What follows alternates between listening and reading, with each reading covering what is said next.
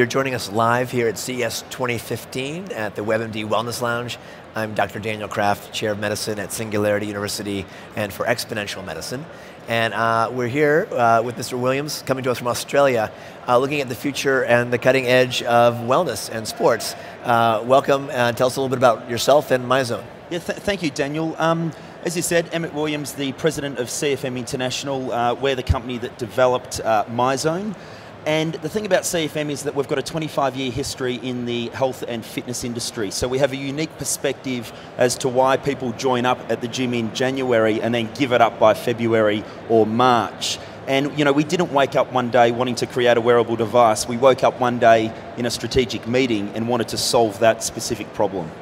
So tell us about your solution at WellZone. Yep, okay, in the fitness tracking space, there's really two ends to the continuum. At one end, it's all about lifestyle and convenience and fashion, and they're typically accelerometers or even pulse meters.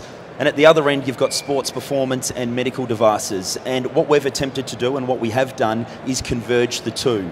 So we've used a very accurate device, a device which is 99.4% accurate to an EKG machine, and we've made it palatable for the mass market through our unique metric called MEPS, which is MYZONE Effort Points, where we reward the user for both time and intensity, which is effectively effort.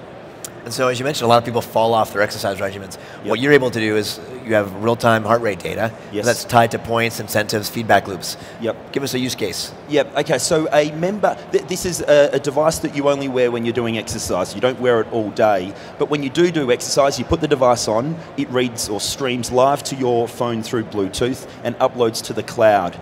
We use a bunch of gamification tools and mechanisms such as challenges, status ranking, badges, so on and so forth. And the most interesting one, particularly in the medical field, is the status ranking based around the World Health Organization's guidelines. So they've come out and said, hey, look, our recommendation is that users do 150 minutes a week of moderate activity or 75 minutes a week of vigorous activity. We've applied our point system to that recommendation, and we've applied our status ranking to that. So if you hit that 3 months in a row, you earn gold status. 6 months in a row, 12 months gold, so on and so forth, right through platinum and diamond. And you're able to tune those sort of feedback loops and incentives to the individual? Yes, because it's heart rate, it is applied to the individual, and it's irrespective of their fitness level. So if I'm a real beginner and you're a super athlete, and the point system suggests that, hey, when you're doing high intensity, you get 4 points per minute, then if you're the athlete, you might have to be jumping at a lot quicker rate than what I would have to be doing in order to earn those points. So in many ways, we're a golf handicap that levels the playing field. Okay.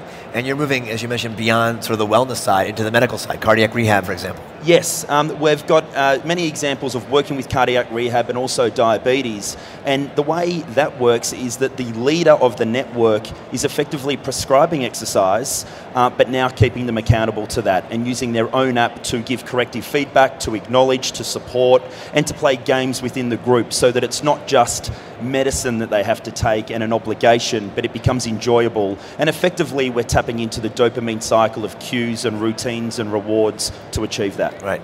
Have you been changing and iterating the software side of this as well as the technology side? Yeah, we have, and that's the reason that we're out here at the CES this week. Not only have we got the new Bluetooth belt, but we're putting a lot of effort into data analytics.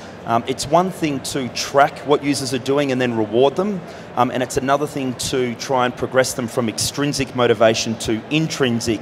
And we believe one of the most powerful ways of doing that is drilling into the data and understanding their patterns of behavior and identifying when they may be falling off the wagon and reaching out to them with a solution or an intervention. Being much more proactive. Yes. So how do folks access your technology today? Great, you go to myzone.org and it's all there for you. Typically we work with database owners such as fitness centres and corporate wellness and physician groups and the like, and in March we'll be opening it up for the consumer to buy direct. And this is not just in Australia, it's global? No, it's not. Despite the accent, I am from Australia, but I'm based out of Chicago, and we're an international company. We've got 3 offices, one in Australia, one here in the United States, and one out in the UK. Terrific.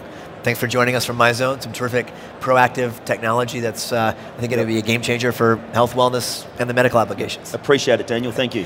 Thanks for joining us. Signing off from CES 2015.